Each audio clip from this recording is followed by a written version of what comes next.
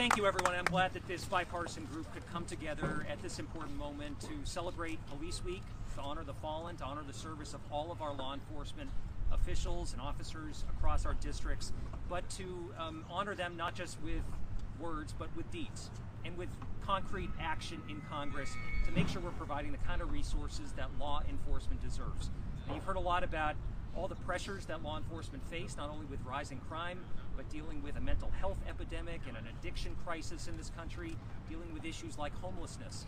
We have continued to ask law enforcement to do more with less, and it doesn't have to be that way. That's why the 80 towns that I represent, 79 of which have very small police departments, need the kind of resources that are contained in this bill. Talking to my police chiefs, they know that they are struggling to recruit and retain officers.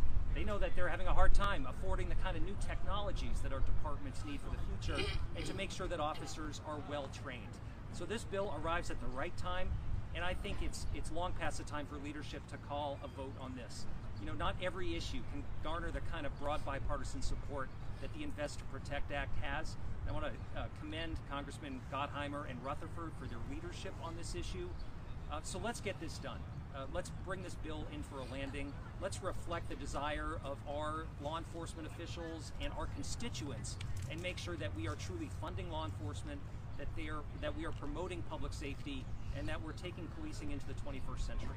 So thank you all for being a part of this effort. Let's get this finished.